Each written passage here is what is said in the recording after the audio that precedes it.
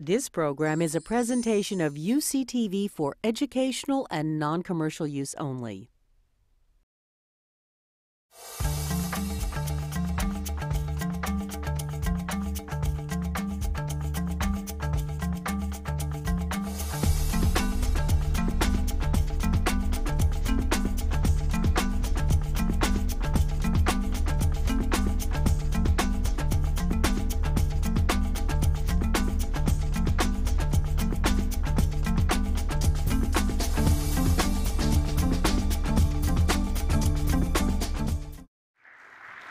Thanks, Ann. Hello. Well, last year I made a presentation on best practices in data centers. So this year I'm going to follow that on with basically a presentation on applying those best practices to a case study at the Lawrence Berkeley Lab.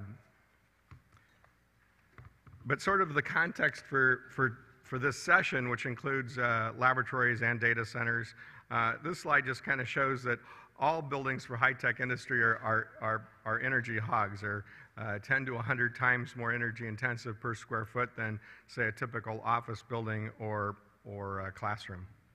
So that's one of the reasons we're interested. And the other reason is that there's frankly a lot of opportunities. In fact, some people say even low-hanging fruit in these kinds of buildings. For starters, LBL feels the pain. We're building a new supercomputer center that had this projection for its energy load. In the turn of the century, you can see that the energy use was pretty much in the noise. It certainly wasn't competing with salaries and the cost of the computers.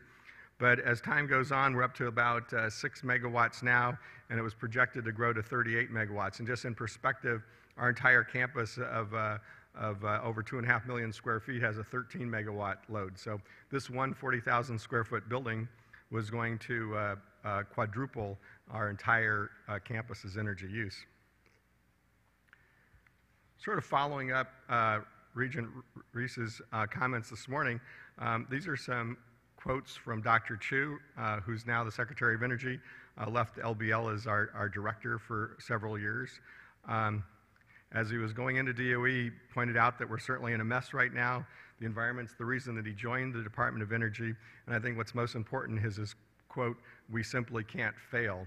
And he definitely took this attitude at LBL, and when he learned of these projections, he strongly negotiated with our computing science department and convinced them that at LBL this wasn't going to happen, at least on his watch, and I guess it's still his watch since he's still in our food chain. And we're capping our energy use on this building at 17 megawatts, which is still a big problem, but it's better than half what we were. So what we're trying to do is change the paradigm from, say a Hummer where computers wanted to be bigger, faster, more powerful to be successful, to sort of the Prius model where we can get to where we need to go, but maybe do it with a little less energy. So in data centers, there's huge opportunities. 20 to 40% savings is typical. With aggressive strategies, especially new construction, we can achieve better than 50% savings. And besides the energy savings, we extend the life and the capacity of the infrastructure. But one of the problems is that data centers have energy use indexes all over the map, and you really can't tell from BTUs or watts per square foot whether it's good or bad. So there are some emerging metrics. I'm just going to mention one called the Data Center Infrastructure Efficiency, DCIE. And this is in essence the percentage of power that's coming into the building that actually makes it to the boxes where the computation is done. So if you had a server and you put it outside on your patio and plugged it into the wall with no power conditioning equipment like a UPS system, the DCIE would be 1 or 100%. But unfortunately, we do a lot of stuff to the power in a data center, and we spend a lot of energy to take the heat out of a data center, and it's very typical to have at least the amount of energy going to the IT equipment being used in infrastructure. So this slide shows actually not a random set. This is 20-some data centers that LBL benchmarked, and I think just the nature of the people that would work with LBL tend to be on the conservative side. So the average here is 57%. The national average is more like 50%. In any event, you can see that the best data centers 3/4 or more of the energy actually made it to the IT equipment, and in the worst data centers, 1/3 or less of the energy made it to the IT equipment. So this is kind of a good metric to look at the infrastructure of the data center. And like I mentioned before about the capacity, I mean, LBL is reaching our capacity, especially of our enterprise data center, because scientific computing is growing. We're moving from a lab bench science to computational science, speeding up the process of R&D. We're trying, and I think all the campuses are as well, to reduce the number of clusters in offices, in laboratories, et cetera, and consolidate them and move them into central data centers. This allows for lower cost, higher energy efficiency, and increased cybersecurity, but it's putting a strain on those infrastructure facilities, the data centers themselves. So they're running out of power, cooling, and space, actually, in many cases. So in terms of applying the best practices that I presented last year, the project status is that we formed a partnership with our CIO, our computing science division, our energy efficiency researchers and facilities, and taking a look at 2 of our primary data centers. The NERSC is our supercomputer center. It actually had a pretty high DCIE already. 72% of the power makes it to the IT equipment. That's partially because we have a central plant, and central plants tend to be more efficient than crack units or computer room air conditioners. If I say an acronym that you don't understand, just shout out and ask me to, because sometimes I'll just skip over it and forget that things like cracks aren't obvious to everybody.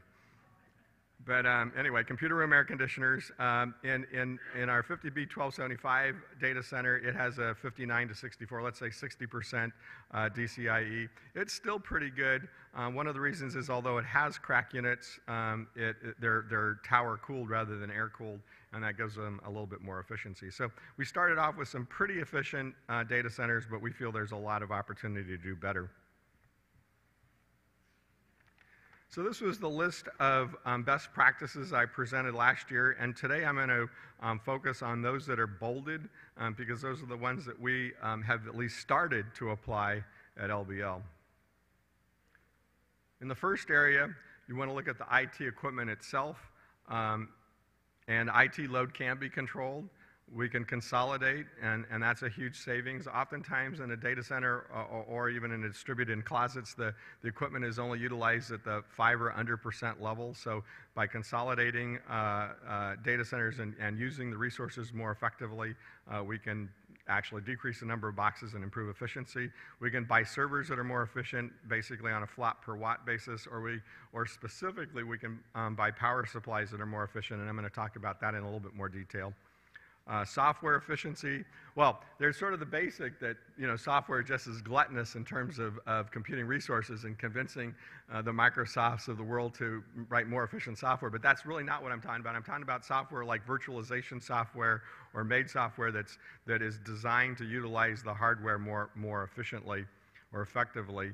Power management, which basically says if that server is, say, a web server and there's peak periods, and when it's not being utilized, that it can at least components of the server can go into sleep modes or lower its reduction, or in an ideal situation go completely down. And then also reconsidering the redundancy of power supplies. A lot of times it's just a standard spec in IT that you order servers with dual power supplies, and it's really worth questioning whether you need that. So the bottom line here is all these things on the IT side, anything you can do to reduce the load there has that multiplier effect back to the DCIE. So if for every kilowatt you're using on your IT, there's another kilowatt for infrastructure. If we reduce the kilowatt on the IT, we've actually saved 2 kilowatts. So that's worth remembering and can be a big deal. One of the keys, and I kind of conclude on this, but I'll give it to you now, is getting the two sides together, getting the facilities people together with IT people, because the IT people make their purchasing decision independent of the impact on facilities and oftentimes on the impact of energy efficiency. So getting people together as we did in terms of a team and having them talk to one another and understand each other's needs and impacts is really a useful thing to do. Okay, so from this point on, I'm going to focus on infrastructure. That other half of the coin, I mean, the IT equipment is typically refreshed every 3 or 4 years. We have lots of opportunities to do better, whereas the infrastructure, is there for 20 or 30 or 40 years, and so that the decisions we make there have a longer-term impact. But again, they're both golden opportunities. Anyhow, the first best practice is to use IT to save energy in IT, because most operators of data centers have very little information coming at them in terms of how their infrastructure is working. It's not like their equipment. Their computers, they can monitor the heck out of them. They have all sorts of nice visuals and they get good feedback, but we don't have the same kind of information to do what everybody says we need to do. You can't manage what we don't measure. So if we could provide the same level of monitoring and visualization of the physical space as we have on the IT environment, that would allow us to measure and track performance metrics like DCIE and then spot problems before they result in high energy cost and downtime. So at LBL, we've deployed a 700-point wireless sensor system manufactured by SynapSense. It provides temperature, humidity, and underfloor pressure and current. And then that allows us to a much better handle on what's going on in our data center. And this is like an example of the visualization at one point at 4 different levels: under the floor, at the low part of the racks, at the midpoint, and at the high point. In one picture here, you can get the temperature profile throughout the data center. And what users are going to be concerned about are the hot spots, because these tend to be where the problems occur, where you have a little bit of overheating, and that'll cause, first the servers will go into a low clock speed, and then ultimately they'll go off. So this is what data center operators are concerned about, and it's one of the reasons why when you go into a data center, it's often cold. So speaking of temperatures, who's been in a data center? Most of you, good. How many people have gone into a cold data center? Okay, that's an opportunity, because the equipment in a data center can operate from 64 degrees to 81 degrees. So if we're operating at the high end of the recommended range, we're uncomfortably warm, but the IT equipment's doing just fine, thank you. There can be a few excursions even all the way up to 90 degrees, so there's a buffer zone here, but if you stay in the recommended zone, everybody's happy. And unfortunately, most data centers don't operate in that zone, or not at the high end of the zone. They operate at the low end of the zone, or actually, a lot of times, the lower racks or the IT equipment in the lower racks are seeing temperatures in the 55 to 60 degree range. So the key is to eliminate the hot spots, which then allows the operator to reduce the overall temperature. So you can't just go into a data center and to save energy, raise the temperature. Well, sometimes you can, but it's usually not a good idea. You usually want to first do air management, which is another one of the best practices. So typically, a lot more air. I'm going to use this slide to describe those bullets. There's a lot more air circulating through the computer room air conditioners. Now here a new acronym instead of CRAC units, which is computer room air conditioners, which typically have the compressors in the conditioned space. So not only are you having to take the heat away from the computers, but you're also having to take the heat away from the compressor that's providing the cooling. In a CRAW, computer room air handler, this is just a fan coil unit. So there's a chiller plant, remote from the data center. Anyhow, the air comes from the top of the room, goes into the top of the CRAW unit. It's pushed down, it's cooled off, and then supplies the underfloor plenum. A lot of times, the air circulating here is 2 or 3 times the air that's required to cool the boxes. So then what happens is a lot of the air, instead of going through the box, just bypasses the box and short circuits back to the CRAW unit. Another problem is the air goes over the top, and ignore this air barrier because this is the best practice, but typically that's not there, and the air goes over the top. It goes through the box, comes out warm here, but instead of going back over to here, somehow it either goes into this row or an adjacent row, and the hot air then goes back into the IT equipment. So it's not uncommon, again, to have these hot spots that are just created because of poor air management. So it's typical to see the supply air temperature in data centers very cool, 45 to 55 degrees. Your feet are cold. The air comes in, it gets mixed, and then the return temperature is often 60 to 70. What we'd really like is to have the supply air in the upper end of that recommended zone, 70 to 80, and have the return air really warm, 95 to 105. So you should be wearing cutoffs and T-shirts in a data center rather than ski jacket. So for us, the process started with doing some assessments. We followed the DOE Save Energy Now assessment protocol. Then we performed computational fluid dynamics, CFD modeling, that gives us a better understanding of how air flows and where the problems are. And then we deployed the wireless monitoring system. And then with those tools, we identified opportunities for improvements. And instead of going through the list, I'm going to describe these as we go here.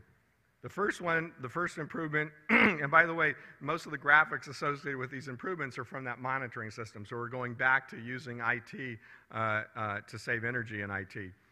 So installing blanking plates prevents the air from going from the back, the hot side of the rack, back through the inside of the rack to the cold side. So blanking panels are just basically little plastic dams that keep the hot air on one side and the cold air on the other side. And in this case, we installed one 12-inch blanking panel, and we reduced the temperature in the cold aisle 20 degrees.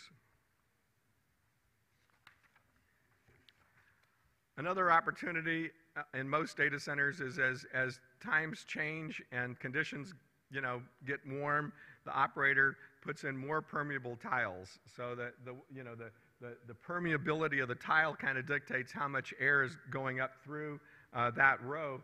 So if this if this row were getting hot, the operator might replace these tiles with a tile that has more permeability. That works to a point, and then you start running out of air, and then you've got a lot of air floating up, but nothing's making it to the top. So this is one of those things that it kind of works a little bit at the beginning, and then it kind of falls apart, and then the operator puts in another crack unit because they think they need more capacity, when reality is they have plenty of capacity, they just have too porous of a floor. So by tuning the tile carefully, we were able to increase the underfloor pressure quite a bit. On this slide, you can see the increase in pressure under the floor, and actually decrease by decreasing the air, the permeability here, we actually decreased the temperature at the top of the rack. So it was a double benefit through floor tile tuning. The next thing we did is we took the return air, instead of letting it float up to the ceiling and kind of mix in with cold air and that sort of thing and feed down into the wrong aisles, we used the ceiling plenum as a return air plenum, and then we enclosed the space. This is the existing crack unit where the air would come in at the top. Then we enclosed that space, so now there's separation between the hot return air that's above the ceiling. And can everybody hear me when I turn around? I hope. Good. It returns to the ceiling plenum and then goes down this chute here and keeps that isolation. Then on the hot aisle, we put in some grills, so this encourages the warmest air from the hot aisle to go up into the ceiling space and over to the crack units. The other thing we're starting to do, we haven't completed, is, and actually there's a lesson learned here, is to use these air curtains so that we can, again, do a better job. I mean, the perfect solution is a completely isolated hot and cold aisle so that there's no mixing between the two. So we're working towards that direction. The lesson learned here I'll mention is that these curtains were just a hair too high a smoke rating. And it didn't get caught, during the design phase, and unfortunately now it's been caught, and we're having to replace all these curtains with new curtains that meet the fire marshal's requirements for smoke. And also, obviously, you have to deal with your fire suppression system. Some fire suppression systems in data center like boxed-in isolation, so actually the isolating the hot and cold aisles, is a plus for fire suppression. But if not, these are designed with fusible connections, so they'll drop out during a fire. But unfortunately, these, when they melt or whatever, gave off too much smoke. So this is the ideal situation where we're trying to get to, where we have isolation, either with curtains and with the ceiling between the hot and the cold. We'll supply the air as warm as we can. And the idea here is the temperature here would be the same as the temperature here because there's no mixing with the warm air from, from the other side of the IT equipment.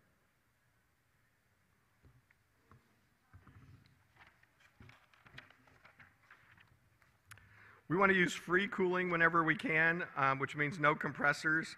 The water side economizer, where we use water from a cooling tower to cool the IT equipment, is the easiest in a retrofit, but outside air economizers probably is even a little bit better from an energy efficiency standpoint. The ultimate goal would be to get rid of chillers in data centers. The benefit would be obviously a lower first cost. We don't have to buy a chiller. A lower operating cost because free cooling or economizer cooling is much more cost effective than compressor cooling. And third, even an increase in reliability because the more components you have in a system, there's more failure points. We've started to use the free cooling on a liquid-based system in retrofit. We've run both chilled water and tower water to our data center. So we can cool on either one. We're really trying to get by with using just tower water. We've installed these racks that come with coils in the back so that the air is heated through the IT equipment, and then before it leaves the rack, it's cooled down. And so far, we've been able to cool it 100%, but we haven't really experienced a really long heat storm to see kind of what happens then. So if need be, we can boost it with a chiller, with chilled water, but we're trying to get by with tower water. But in any event, either one, whether we're using chilled water or tower water, it's significantly more efficient than the crack units that we had previously. In our new data center, the new supercomputer center that I mentioned, we're going to cool with outside air. There's 93% of the hours in Berkeley that can be done. We're also using some direct evaporative cooling for pre-cooling and also for humidity control. And then we're also putting in a 4-pipe system, which means that we can run either chilled water or tower water to the devices in the computing center because there's a trend now back towards liquid-cooled computers, and we want to have the infrastructure ready to take advantage of that. The predicted performance here is going up to a DCIE of 95% over the year. That's an annual energy metric. On those peak days where we may have to use a little bit of chiller energy, the DCIE is 88%.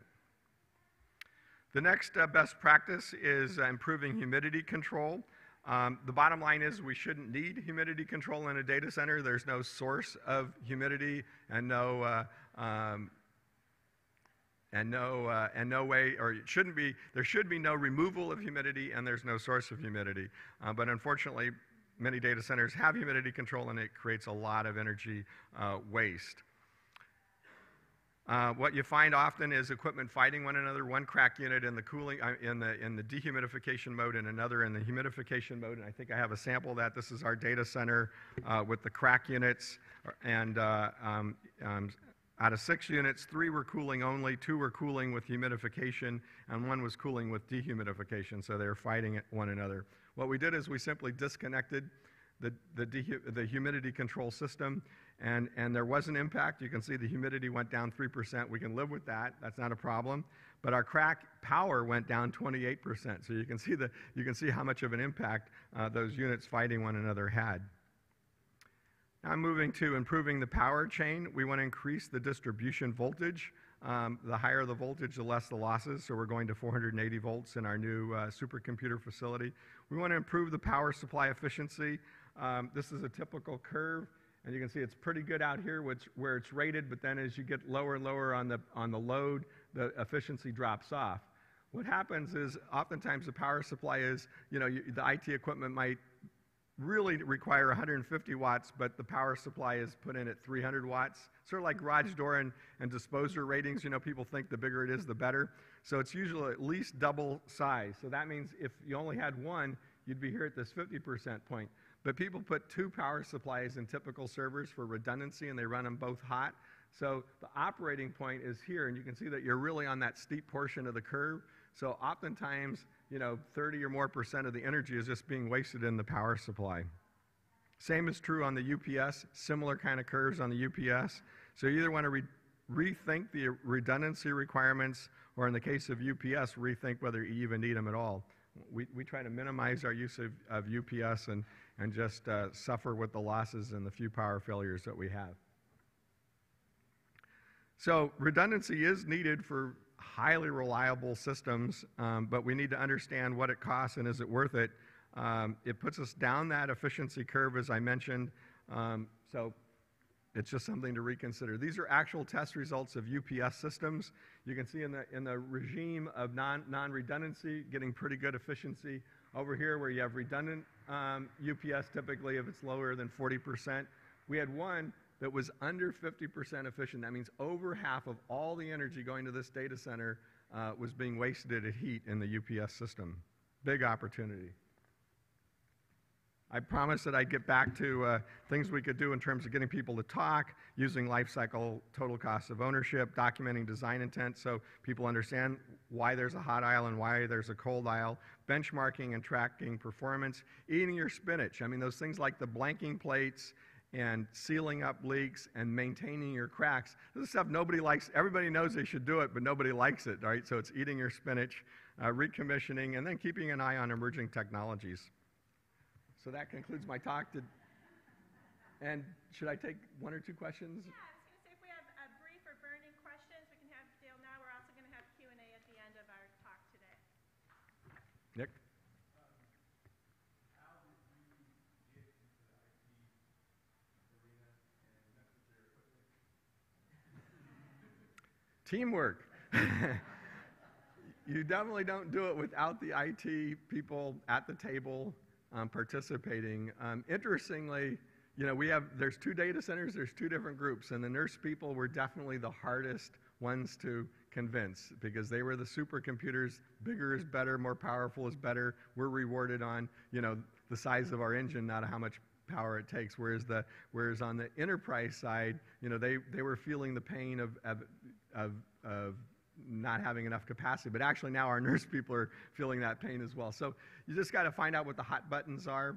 Capacity is often one of them, but get them on your, you got to work with them. And fortunately, almost all the IT companies, the Dells and the Suns and stuff like that, provide the service. So if you lack credibility, I mean, there's a lot of consultants out there that, you know, talk the language. But that's important too, because if they feel you're going to compromise the security of their data center, you don't even get in the door, like you say. Another question?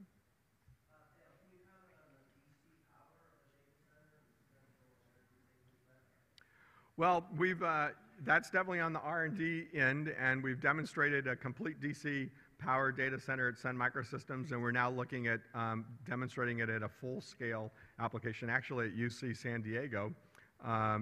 And there is that potential because when power comes in at a data center, it comes in at high voltage AC, it's converted to DC, goes into a battery bank, then out of the batteries it's converted back from DC to AC to a high voltage AC where it's distributed through the data center to power distribution units that transform it down to a lower voltage AC, low voltage being 12240. Then it goes into the power supply in the box where it's converted from AC back to DC, elevated and voltage to 360, and then it's stepped down to all the different voltages that are needed in the box. So the point is it goes through many transformations, and if the more of those you have, the less efficient it is because each one takes a couple of percent. So eliminating the DC to AC to DC conversions can save, 5 to 15%, and it's an easy save, and we hope to see a trend in that direction. One more?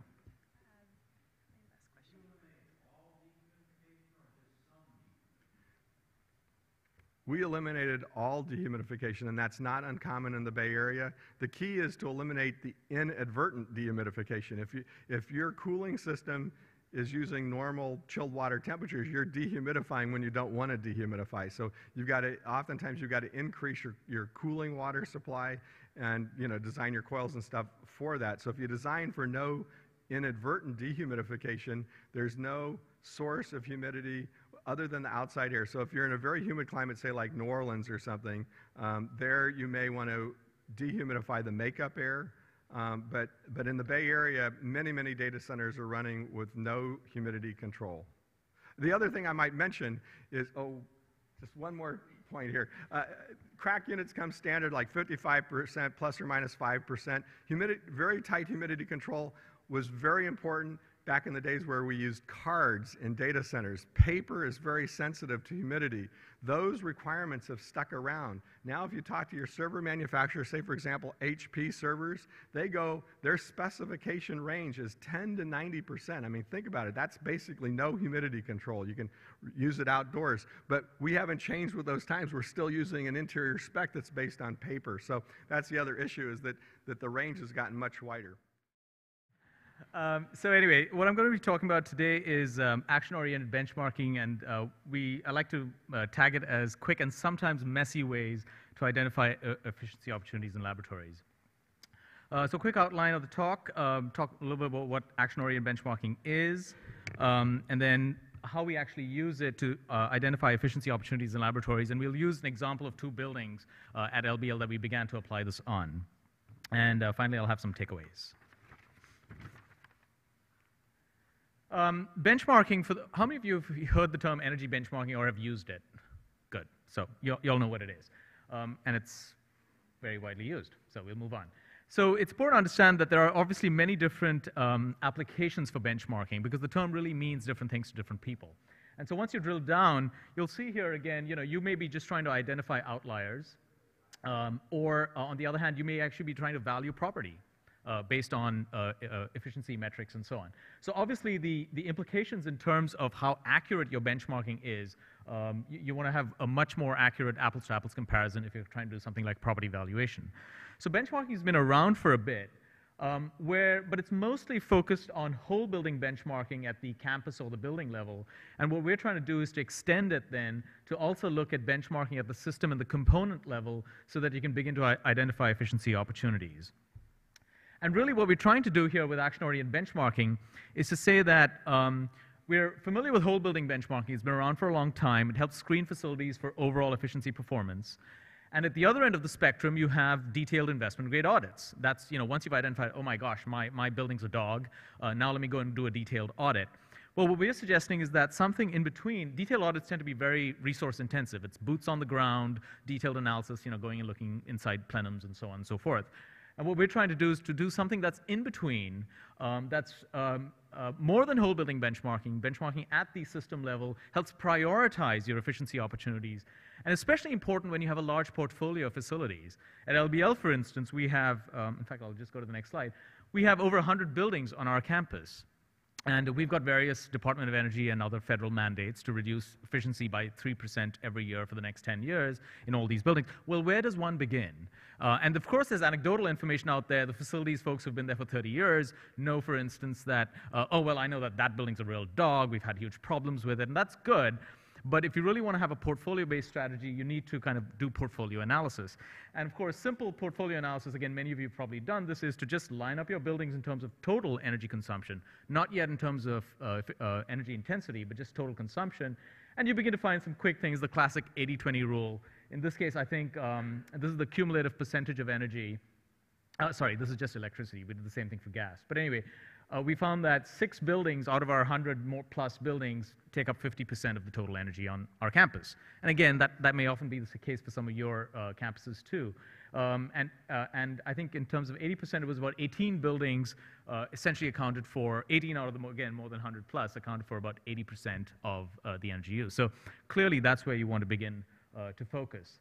And then you begin to look at EUIs, and you can overlay the energy use intensity on overall energy consumption. And of course, where you want to focus are the highest priority are those buildings that are very high in terms of actual total energy consumption, as well as high in terms of energy use intensity. And those are clearly the first priority. And the next priority then might be just buildings that may not be too high in terms of energy use intensity, but are still a big part of total energy consumption. And there may be a few buildings out there that are very high EUIs in this case, but frankly, there's such a small part of total energy, that's not necessarily where you're going to begin. Now, you eventually want to get to it all, of course, but this is just a first prioritization exercise. We did the same thing for gas. I don't need to spend more time on that. So what we started with then is once we did that portfolio analysis, so we came up with, we said, all right, we're going to look at these 6 or 7 buildings and try to do some action-oriented benchmarking of those buildings. And to start with, what I'm going to present today a little bit is 2 buildings in particular. This is, we just call it Building 2, Chemical and Material Sciences, about 85,000 square feet. completed about 20 years ago. And that's a more recent building, the Molecular Foundry. It's appeared on covers of various architectural magazines, quite distinctive. And it also got a LEED Gold. Some definitions before we move on. A performance metric is essentially a measure of performance, a unit of measure. So for example, BTUs per square foot or watts per square foot for lighting. And a benchmark is a level of performance for a given metric. So 1.3 watts per square foot might be considered standard practice for lighting power density in laboratories, for example. It's actually the California Code, Title 24 says that. How are benchmarks defined? Well, you could, your peer comparison, obviously, grading on a curve, relative to standards, and then just, in many cases, you just don't have standards, and in those cases, we just go to expert opinion. We've worked with many engineering firms that are, really doing cutting-edge practice, and we've asked them their opinions on, what do you consider best practice for watts per CFM or watts per square foot, and we use those as benchmarks as well. Okay, so let's start down again, starting from the top. The first is, of course, whole building energy intensity. That's a classic metric. We all know about that. Site and source BTUs per square foot. The benchmarks would be relative to peer buildings. And in the case of laboratories, the bad news is that there isn't, for instance, an Energy Star rating for laboratories. You can't go and benchmark your laboratory building in Portfolio Manager and get what its rating is. But we do have the Labs 21 database, which has about 170 facilities in it, and you can begin to benchmark your building at least against the buildings in that particular data set. So for example, you can also slice and dice the data set. This is Climate Zone 3A, San Francisco, lab area ratio of 0.2 to 0.4. And you can see the average for this set was about 512 kBTUs per square foot per year across this. And what's interesting here is that this is building 2, the old building that we had. And it was about the average in 2001, and then obviously some measures were done over the last few years, and it's down actually doing reasonably well at least compared to this particular set. This is the new building, and it's obviously got some issues, and so despite getting LEED Gold, and so and we'll get to that in a second. But this is a very first quick way of understanding, well, where do I stand? And when you see a new LEED Gold building sort of sitting at the upper end of this group, well, obviously something's going on, and I need to investigate this a little further. So let's look at ventilation rates. That's the first, well, often the first place we start in laboratories because it's a big opportunity. And again, one metric, which we actually don't prefer too much, is air changes per hour, but it's one that people are very familiar with. And what we suggest is that if you're in the above 6 air changes per hour as what you're using for your minimum, well, that probably means you've got some efficiency opportunity. These are the ranges specified in various guides and standards, and those tend to be very wide, and it doesn't necessarily mean that more is better or safer. So it's important to question that, and obviously the actions here are to optimize the ventilation rate, both in occupied as well as unoccupied mode. The second metric on that is actually CFM per square foot, which we suggest is probably a better metric and the actual one that appears in code often. And here, if you're above 1 CFM per square foot, this is net square foot, so 1 CFM per square foot of lab area, then you've probably got some efficiency opportunities there, because that's the actual IBC H5 classification. And again, the actions are the same, of course. What we did here is that this is often a difficult metric to get to in laboratories, because if you have an existing lab, you may not actually have a measurement of the airflow going to the lab. You may not even have an exact measurement of the square footage of the lab. That's another interesting benchmarking story, which is, do you even have proper count of area in buildings? Even that's hard to get to sometimes. But anyway, so in building 67, for instance, we found that the building-wide air change rate. So if you just took the total supply air, or exhaust air, I think we use in this case, to the building and divided by the total building square footage, that's including offices and all these other spaces, it was already well above 1 CFM per square foot. So it clearly tells you something's going on here. And if you just looked at the lab, it was about 3.5 CFM per square foot. Now, there may be legitimate reasons for this. If you're a very intensive fume hood-driven lab, that could be legitimate. But what benchmarking begins to point to is that, well, let's look at that a little further. And that's an area for perhaps a more detailed analysis and audit. In the case of building 2, similar story. The lab and the general was pretty high.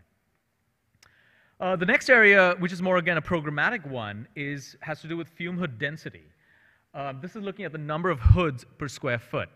This, again, is not so much an efficiency opportunity, it's a conservation opportunity. It's to ask, do you really need that hood? Health and safety officers will tell you a hood is only needed for active experimentation that has fumes. That's what hoods are for. They're not for storing lunches or anything else, right? So clearly, what you need to do then is to just look at whether there might be an opportunity there. This is some data from, these are some data from actually the UC-CSU monitoring-based commissioning program, where we just looked at overall fume hood density in various types of facilities. And it varies widely, and again, these are very fuzzy benchmarks because there may be, again, very legitimate reasons why certain buildings just happen to have a lot of fume hoods because of the nature of research going on. But the point is that if you're a medical research or some sort of a mixed use building and you're up there in terms of your fume hood density, well, maybe it's something that's worth looking at programmatically, whether you're able to shut down some hoods. This is where Building 2 and Building 67 were, so they look pretty reasonable and probably suggest that there's not much opportunity there. Then the next thing comes, once you've reduced the actual number of fume hoods, to look at the actual sash management of those fume hoods.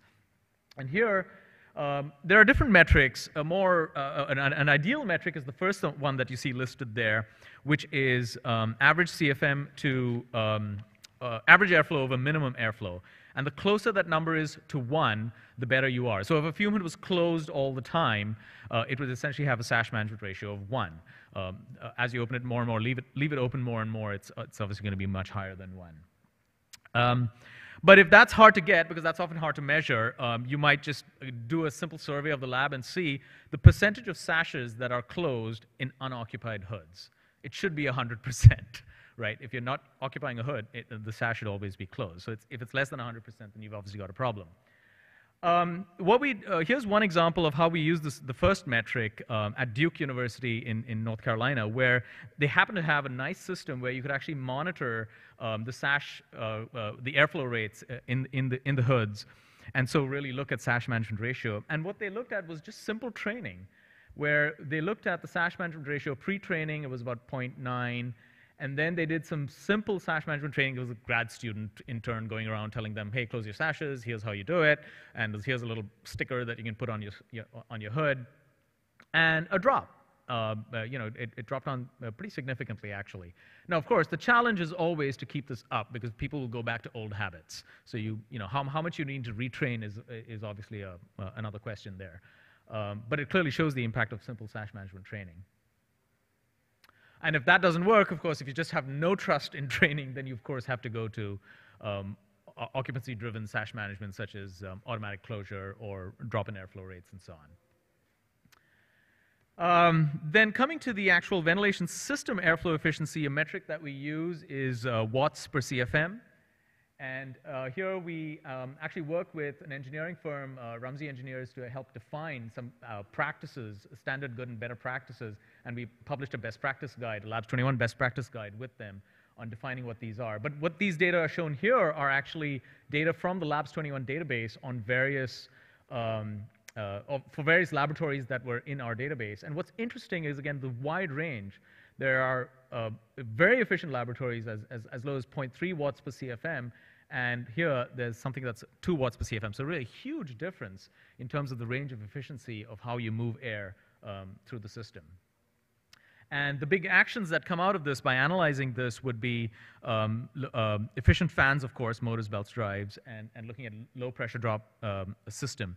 That's hard to do in a retrofit circumstance, although I actually heard, in fact, here at UCSB several years ago that they, for instance, found unnecessary components in the airstream, and they were able to remove those and thereby reduce the pressure drop and increase that. Yeah.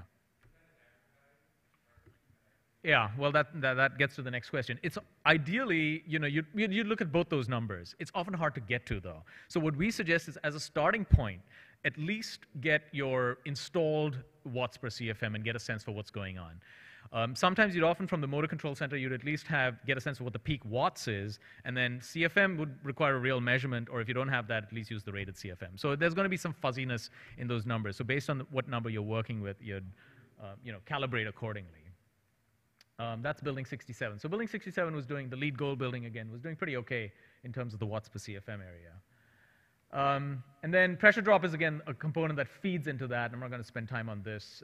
Again, but some of the retrofit strategies here would be low pressure drop filters and components, and remove unnecessary obstructions if you can.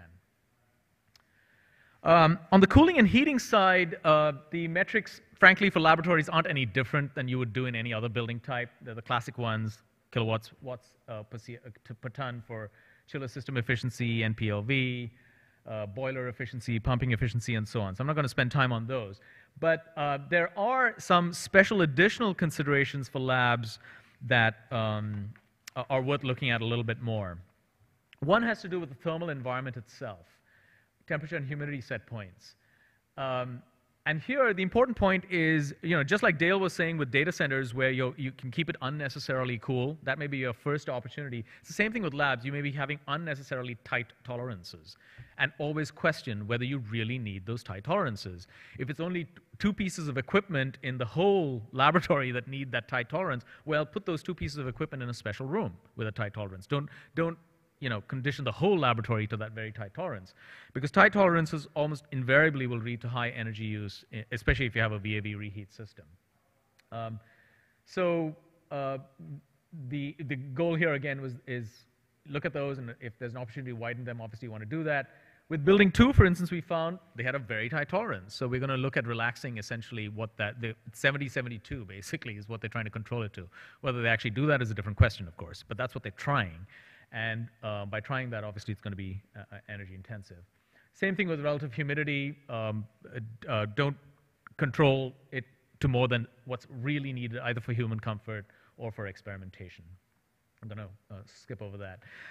The next one is on chiller system modulation. So this is looking at the whole issue of turn-down ratios for your chiller system. And what we're suggesting, well, the problem here is that, again, if your chiller does not have a good turn-down ratio, meaning if it can't turn down low, then you're going to have unnecessary false loading in order to be able to manage control. And here, again, just expert opinion. We can debate these numbers, whether that's considered low, medium, high in terms of efficiency opportunity. I mean, those are all debatable. The point is, let's have a metric and let's have a debate around what's the appropriate number.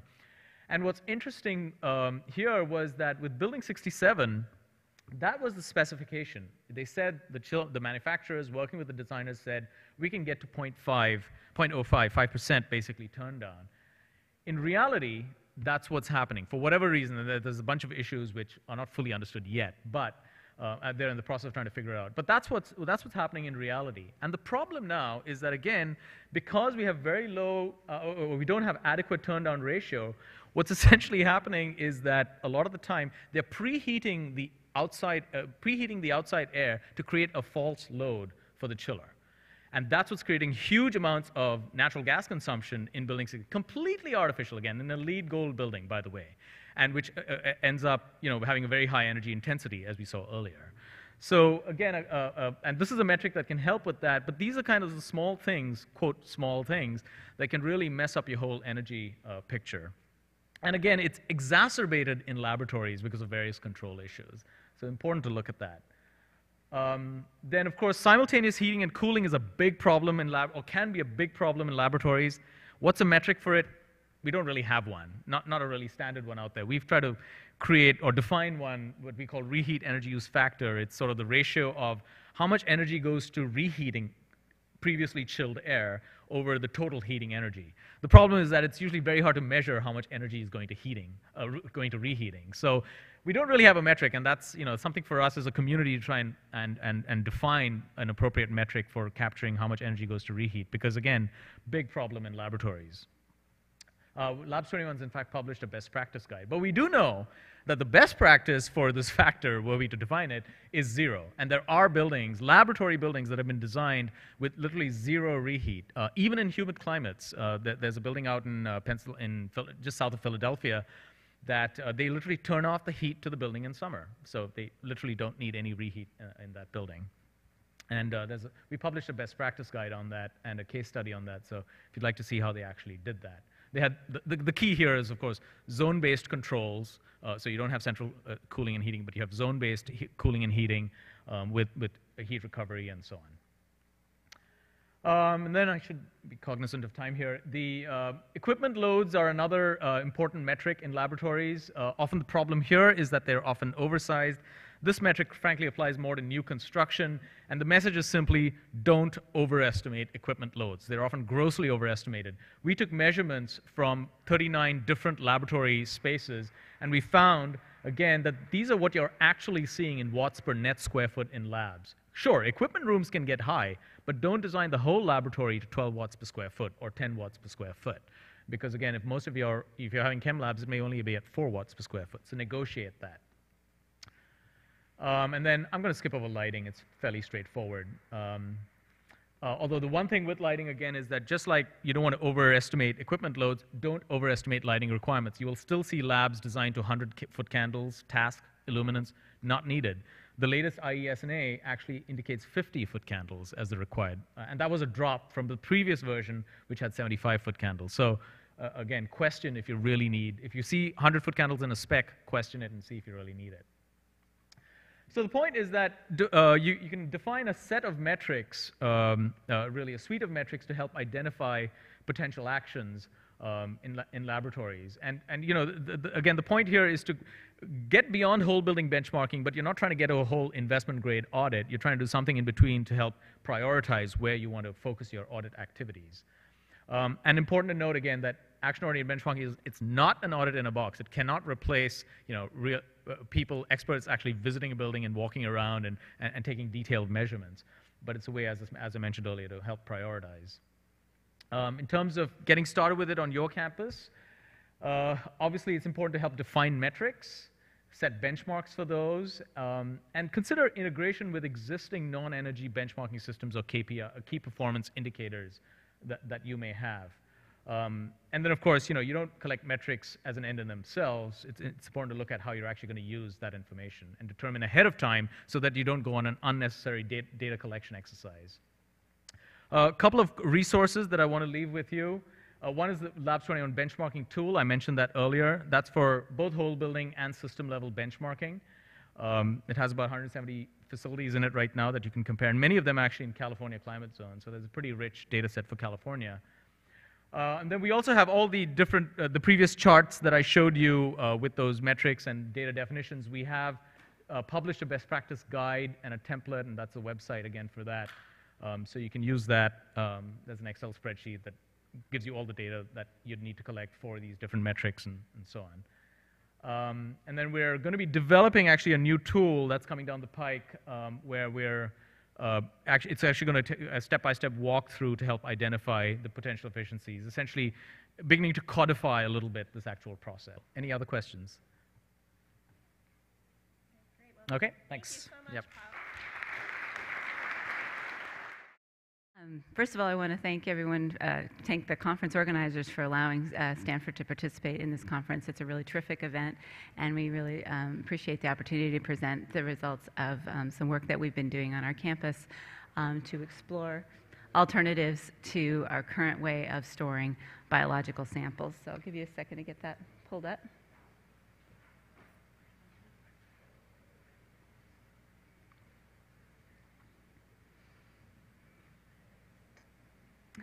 Okay, yes, the title of our talk is Trying to Win the Cold War by using room temperature biological sample storage. But for a little bit of introduction, since we're kind of the outsider here, I thought I'd give a little bit an overview of Stanford University. I mean, I know you may have heard of it, but we aren't. But we are a private teaching institution. Just to kind of give you some points of comparison to maybe the institutions that you're coming from, is that there really aren't that many students. There's only 6,800 undergrads, 8,300 graduate students, 1,400 faculty, and tons of staff, me being one of them. Also another point of comparison, tuition has really gone through the roof, as you may be aware. But we have a lot, for having relatively few number of students, we have a lot of building space, 12 million square feet of buildings, and a lot of those are research facilities that typical undergraduate might never step foot in during the 4 years that they're there. And so there's a lot of stuff going on that is research-based. 1.4 million of that is laboratory and support space. So I brought a few trivia questions just to liven things up. Third talk, you know, you need to think a little bit. So who out there knows what our official Stanford mascot is? Bill? The cardinal, yeah, it's a color. Isn't that lame? I don't know. No, you're talking about the unofficial mascot, which is the tree, who you may have seen bouncing around on the basketball field, which is also lame, but at least it's something tangible.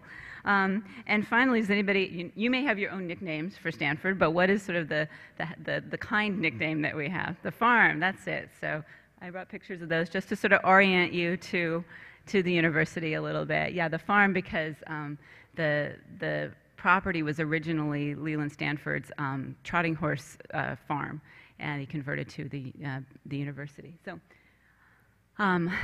like I said, it's a research institution, and as a result, we've got a lot of biological and medical research going on that generates a lot of samples of things, everything from DNA to RNA, proteins, tissues, blood, and all this stuff that the researchers want to keep. And the way that they've always done it, if they want to keep something for a long time, is they put it in a freezer.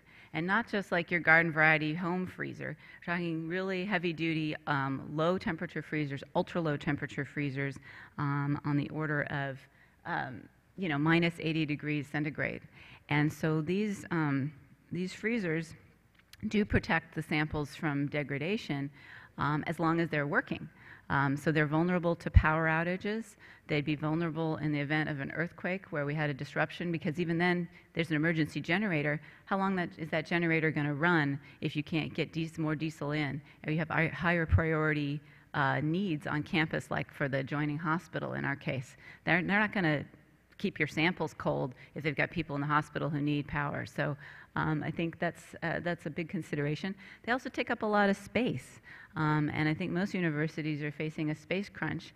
And these big, these freezers, they hog a lot of space. They put off they use a lot of electricity directly. They also put off a lot of waste heat that then has to be removed from the building. And so we've known for a long time that freezers in the biological area particularly were a big driver of, or a driver of laboratory energy use, but we didn't know that there was really anything we might be able to do about it. Not only that, we knew that the problem of freezers was steadily getting worse. More and more freezers coming in, being stuck in hallways, basements, anywhere that they could find space. We have this accumulation of freezers over time, and that's just this slide just shows a sort of a straight line trajectory based on historical levels of freezer growth.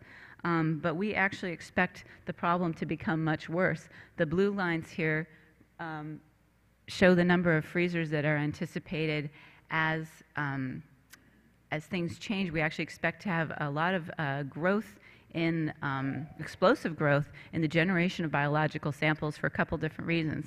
One being that our medical school faculty is expected to grow. The type of research that they're doing, like population studies and stem cell research, tends to generate more samples. And also automated laboratory processes allow them to generate and make use of a lot more samples than they used to in the past. And so we're seeing that potentially explosive growth in freezers that would be completely unsustainable. It's kind of like the kind of growth that we saw in IT maybe over the last decade, but worse, because these things are humongous and they just take up a lot of resources. And so we heard about the opportunity that there might be an alternative to freezer-based storage.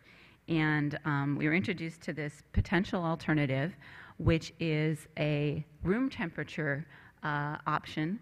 It's currently only available for DNA and RNA, but there are other types of materials, there are other products in the works. But for right now, we said, well, even if we just had DNA and RNA, maybe we could, this is something we need to look at further. So I'll spend a moment, hopefully I won't botch this too badly. The experts are sitting in the room who know this stuff. But anyway, the basic technology is it's sort of it's a biomimicry, basically looking at there's some creatures in nature that you're able to live in a dried condition, sort of a desiccated dry storage condition for many, many years, and then you add water and like bing, they're back to life. It's amazing. It's kind of these little critters called tardigrades that I have a picture of up there, but it's also something I could relate to. It's like sea monkeys. Do you guys remember those from comic book days? You know, you get these sea monkeys, they're like dried out, they look completely dead, and then you add water and they come back to life. And this is the same idea, is that you could take a biological sample. The company that we worked with called Biomatrica has developed sort of a chemical synthetic mimic of this natural-based technology that binds with the sample, and then you can keep it, you put it in a little well, you can put it on a shelf, don't have to refrigerate it, don't have to worry about it. You could send it to your colleague in Kansas so they can keep it, a copy for you in case there's an earthquake in the Bay Area. And then when you need it, you just add water, and it's back into its usable form. So when we heard about this, this technology, we said, hey, this sounds like something that has some great potential for us, because the vision is you could take all this stuff that you currently have in a big old freezer, pull it out of there, put it into these small well plates, put it in a box and stick it on a shelf. And that's sort of the vision that we had of maybe this is something that we could do, but we didn't know if it was feasible. We didn't really know what the true potential might be for our campus. Was this just sort of a little niche thing, or something that could potentially have fairly broad application across a number of laboratories? And so what we did is Stanford hired Greg Jensen of Sustainable BioVentures to conduct a pilot study to sort of assess and quantify this potential. And I'm going to turn it over to him to talk about the study.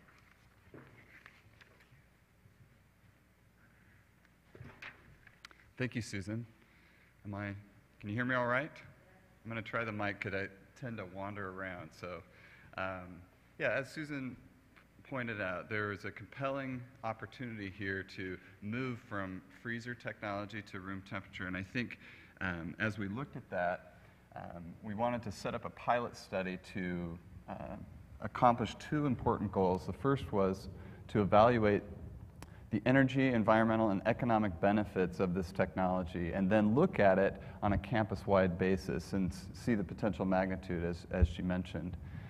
And so what I'm going to do is give you an overview of this pilot study and what we learned and some of the best practices we hope that can help you and your institution as you think through this. So first of all, we had a couple of key objectives, which were pretty simple: to recruit 10 laboratories to perform this transfer.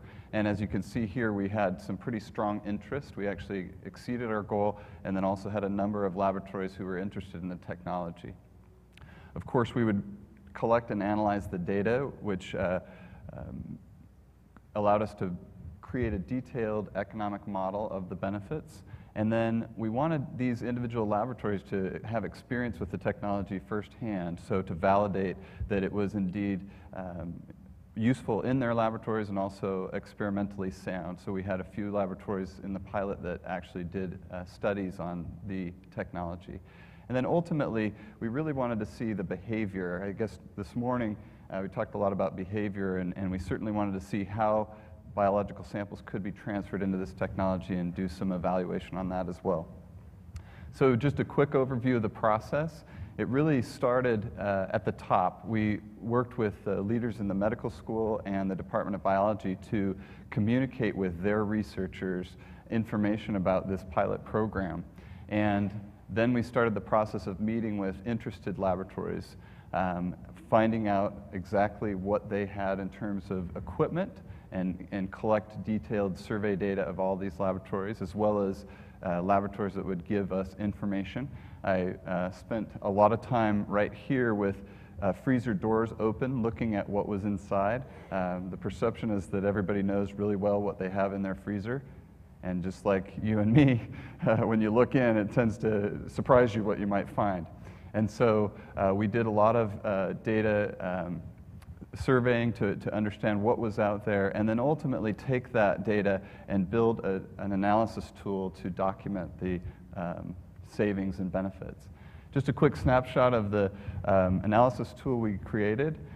Fortunately, we had a lot of rich data at Stanford University through the Sustainability and Energy Management Group, as well as the School of Medicine, and then we complemented that with the laboratory data from our pilot participant group. And so you can see here some of the key things that our model considers were things like container format, different types of temperatures that storage that these biological samples were in, of course, space and the cost allocated to a footprint of one of these large freezers, and then the specific costs in terms of capital equipment, energy, and so forth. So all of our data in this model was from robust assumptions, but also real data from Stanford, interviews of our pilot labs, and industry sources. So to give you a sense of what we did, we took the pilot group, which was a strong and diverse group, but not a random sample, and it was 12 laboratories, as I mentioned, with about 61 freezers. And what we found was actually pretty striking. We didn't know how many addressable samples we would have, and addressable, what I mean there is DNA and RNA at this point that we were targeting. And there were about 1 million addressable samples just in our pilot group. So then what we did is broaden that out a little bit, complemented this data set with known data at Stanford that I referred to, and came up with a campus-wide estimate of both the addressable samples and the potential benefits. And Stanford has more than 350 wet laboratories on campus, and we estimate about 2,000 freezers. That includes both these ultra-low -80s and the -20s that people are typically using. And then 9 to 13 million addressable samples within the collection is what we estimate. We took a conservative estimate of that because as some of the data in the benchmarking show that it varies wildly on the specific lab that you're speaking about. And our laboratories in the pilot group had a rich sample collection, so we wanted to be fairly conservative. Ultimately, though, the sample growth that Susan speaks of in the future is very important. This number could be much higher with the metrics that she highlighted in terms of an annual sample growth rate of 10%. So on an annual basis, the savings are pretty significant, starting with the carbon dioxide going from 900 to about 1,100 tons per year. And even with the electricity that you're seeing and the chilled water needed, I think these numbers are fairly significant. With chilled water, as known from data centers, these pieces of equipment generate a large amount of heat, and so it's important to cool those down. We did discount that for the seasons and so forth, so only took about half of what you might expect on an annual basis. And then ultimately, the economics of this drives a lot. And so savings of about 1.2 to 1.4 million would come if we were to transfer all of the samples that we predicted are out there at Stanford. So to give a sense, I don't have an energy background, I'm more of a life science background, but to give a sense of what the CO2 impact is, looked on I think the Department of Energy has equivalencies, and it's about 200. The carbon footprint that we would save from transferring the samples is about the same as 200 average households and the carbon footprint generated by that, or 263 passenger vehicles. And then if you wanted to try to sequester that amount of CO2, it's, as it said on the website, that it was about 37,000 saplings grown over 10 years. So these are significant. But when you look at it, it becomes even more significant as you look at it over a 10-year period. So what we did here is, on the left side, we marked the dollars, the net savings of this program. And so in the first couple of years, you have some investment, and then between 3 and 5 years, depending on how fast you're able to implement, you begin to see a return on your investment. And by year 10, you see a significant savings. On the right-hand side of this graph, we're tracking the total energy, including electricity and chilled water, that is saved. And again, that's a cumulative number and is about 200,000 MMBTUs. And then the cost you see on the right-hand side calculates to about 16 million, as well as the total CO2 being 18,000. And these numbers, I think, are quite significant. But could be much higher if more samples were able to be addressed over time, or we were able to understand a little bit better at the potential or the number of samples that are really out there in the laboratories at Stanford. So to give a sense of with that many addressable samples, how many ultra-low freezers we're talking about 253. And our data was based on the pilot group, so these numbers are sort of what the pilot group predicted was out there based on our modeling, and 105 low-temperature freezers. And the interesting side benefit of freezers being removed is the total square footage, which is over 10,000 square feet of valuable lab space that could be liberated. We had a number of key observations along the way, and I probably could have gone for many slides here, so we tried to pick out those observations that led to our recommendations for implementing a program. So first of all, we had, as I mentioned, a very enthusiastic response, and on all levels. And this really indicated, we believe, the conclusion really is that people are environmentally conscious. They want to participate. They're eager to find things that they can do to contribute to reducing our impact on the environment. And the second piece is people with laboratories are very aware of the pain that can occur of storing things in freezers, both from the cost standpoint as well as the equipment failure standpoint. They're paranoid about how these freezers could crash on them. And in fact, many lab managers have to carry beepers with them over the weekend in case a freezer goes down, and that's not uncommon. Even with this enthusiastic interest, we did see that laboratories were slow to transfer samples ultimately. The challenge here is really about the number of samples. As I mentioned, there were a large number of samples in our pilot group, and it's very hard to transfer a lot of samples and figure out the time and fit it into your workflow. So what we figured out there is that it was really essential, we learned this early on, to partner with laboratories on campus that serve your research community. And these are, this is a picture of a liquid handling arm, something that Susan alluded to in the new research wave of high volume sample generation.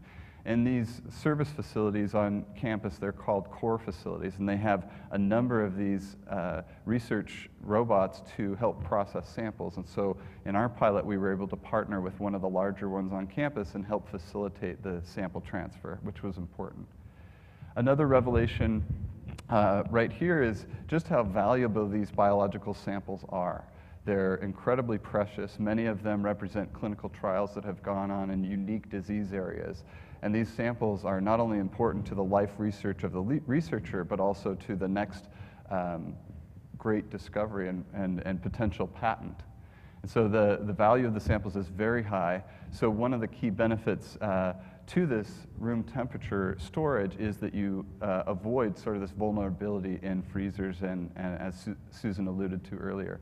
And then ultimately, the frozen environment is challenging.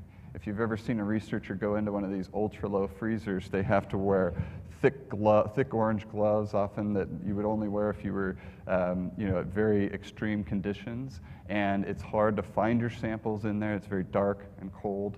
And when you move out and you liberate yourself from that environment, there's a lot of flexibility and potential. This is an example of one of the hallways that has many -80 freezers at Stanford. This one happens to be called Rumbling Thunder. It's, I believe, over 20 years old or something, so particularly interesting. I won't go through all of these in interest of time, but just to highlight a couple. As I mentioned before, we thought it was very important to build a strong partnership with both leadership in the medical school and biology right off the bat, and establishing a program that really takes advantage of opportunities of change within research, either times when people retire, new hires, and when they're generating these samples. We actually found in one of our pilot laboratories that they were hosting a freezer of a Nobel laureate, and I thought that was interesting. So there are times when freezers move and are perhaps relocated on campus that could be potential opportunities to take advantage of sample transfer. And it's really essential in number 3 to properly incent everybody in the system, as well as number 4, in developing this, as I mentioned, a complementary service program with one of these core or service lab facilities. And then throughout the program, really to give feedback on how the program is doing with the participants, And finally, it's important with one of these programs to have ongoing management within the schools to really have oversight of this so that there's a dedicated person to commit to it. So with that, it's very important for Susan and I to compliment a lot of people that contributed to this project who are not here, but it certainly was a valiant effort by people from both the energy management group as well as the School of Medicine and Biology and even the business school. And I should also acknowledge the folks from the partner company that Susan mentioned, Biomatrica, and they are here to give and answer questions, have a booth here if you're interested in finding more about their technology. So with that, we could certainly, Susan and I can really take a couple questions if you have some. Do we have a couple of minutes? We do have one that is from Liana Hauser, and she is interested, or actually asking if anything that you've provided here is in a peer-reviewed journal in which this technology has been employed and cited. Good question. Greg, can you answer that? Greg Ford is sitting in the audience about a peer-reviewed journal. Maybe you know Greg as well. So the question was whether or not about the technology has been published in a peer-reviewed journal. Greg Ford, do you happen to know the answer to that question? Yeah, there's actually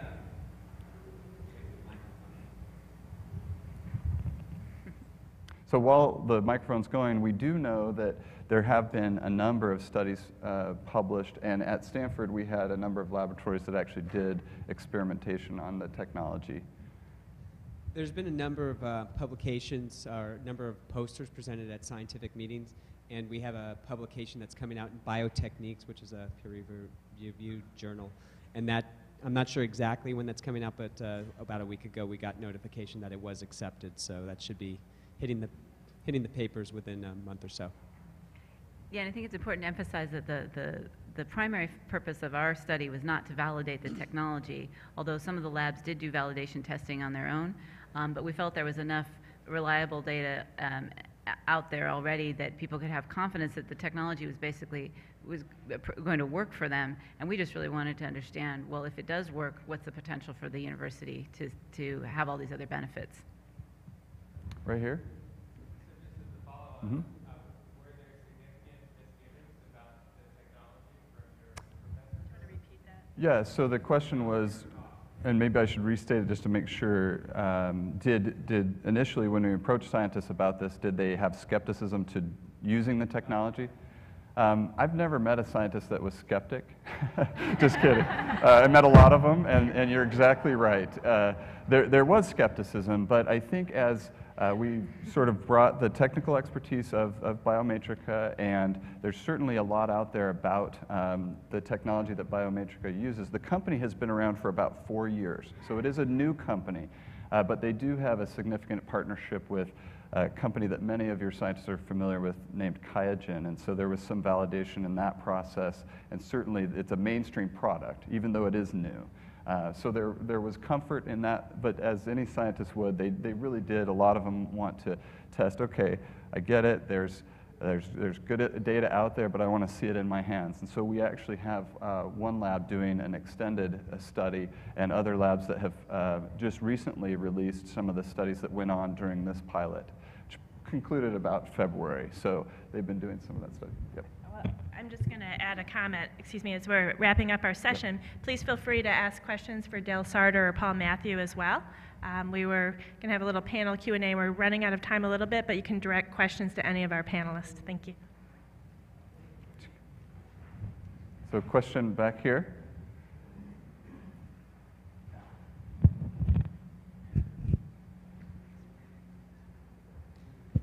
So maybe you answered this in the presentation, but I'm a little unclear on this technology or this strategy. Would all of the freezers that Stanford has be eligible? Because I know that some folks are storing plant samples, not DNA. Right. So, and if it doesn't apply, what % do you think ultimately does it apply to? What's the potential? That's a great question, and we looked at that fairly closely.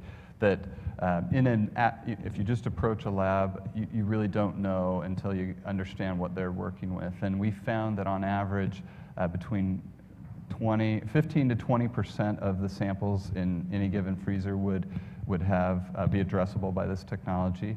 But what we actually found is the perception was that they didn't have a lot of addressable samples, and they ended up having more than we thought.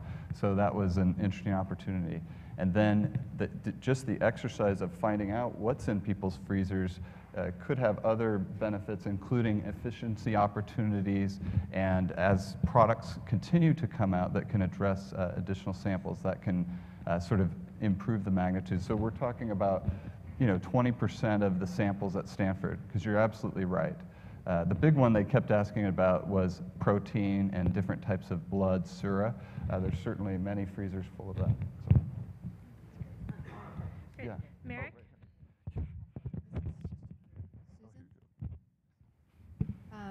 Just wondered if you had your risk management people take a look at, the benefits to reliability, and if there was any financial benefit that they saw in this technology. Well, the risk management folks in the School of Medicine were very excited about this. They thought it would just be fantastic if everyone would move as many samples as possible.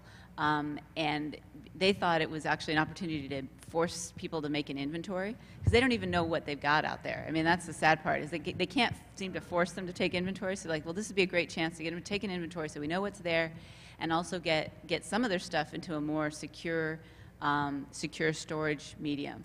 And so they loved it, but they didn't have any resources to put behind it, which is the sad part. So maybe that'll be forthcoming down the road.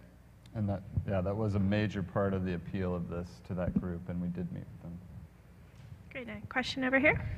I wanted to thank all three speakers. I thought this was an excellent presentation. I've gone to several of these lab presentations before as the sustainability officer for my campus, and I finally felt like I understood all of the options that were being presented. But I wanted to ask a question that kind of may require you to talk together.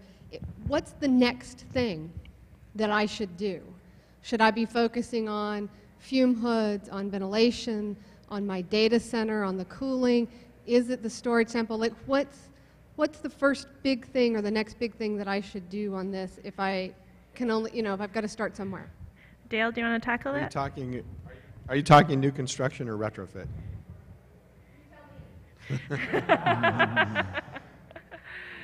Well, actually, we are going to be speaking on the Friday session on CI, and I think that in the existing university laboratories, the air change rate is probably the biggest opportunity and lowest hanging fruit.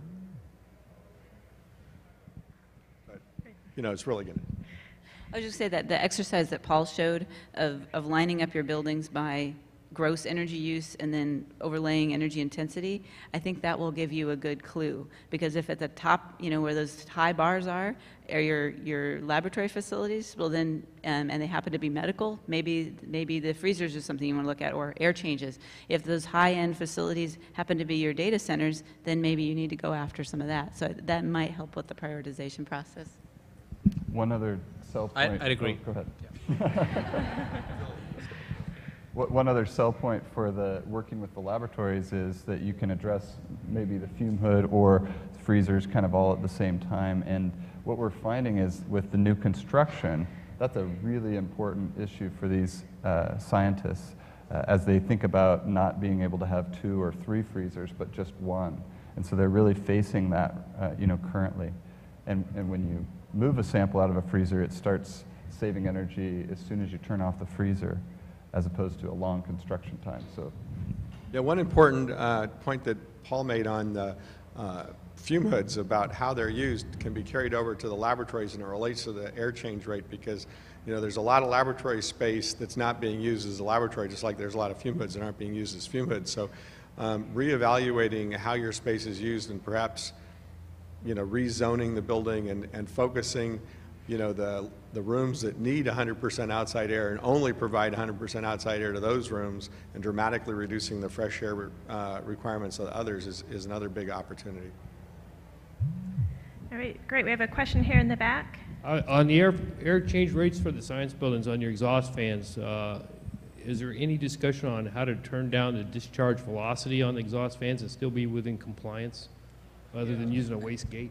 Right. No, that's a good question. In fact, that is in in the big list of metrics that we've developed. That's actually one of them too. I just didn't go over it today because we didn't have enough time to cover all the metrics.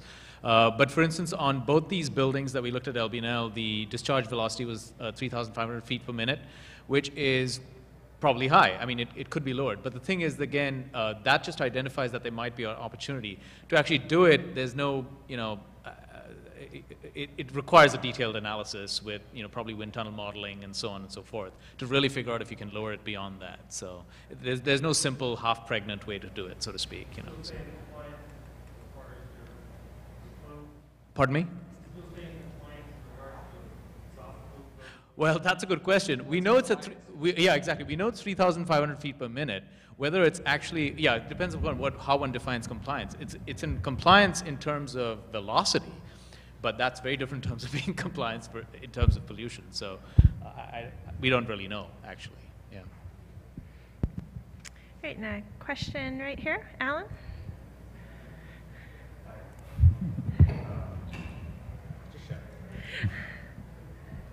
What kind of incentives are you putting in for the freezers? Where do you finally arrive at with financial incentives and like integrating software for better sample access and management long-term research impact? Susan, could you go ahead and repeat the question? Yeah, he's asking what kind of incentive program we've put into place and whether it's integrated within any kind of software tool to help with sample inventory and management.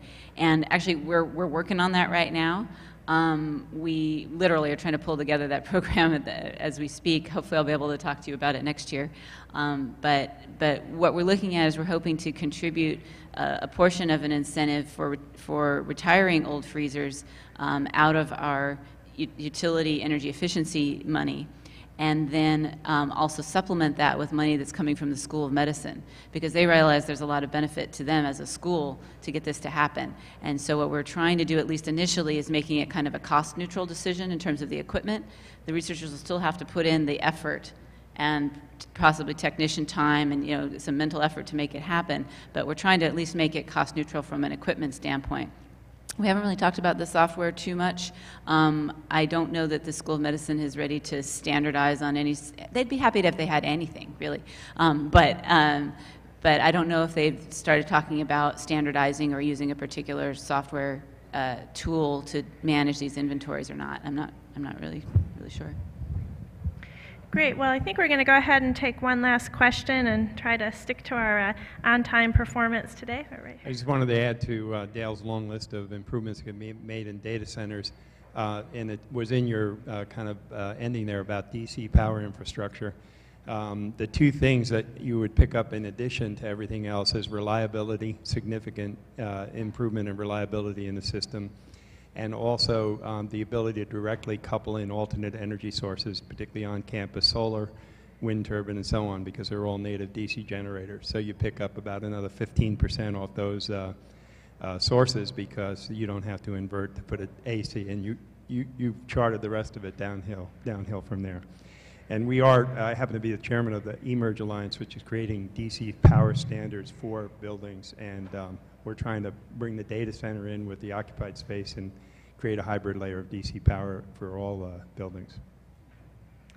Great. Well, thank you very much. Thank you, everyone, for joining us and everyone on the web. And let's thank our speakers.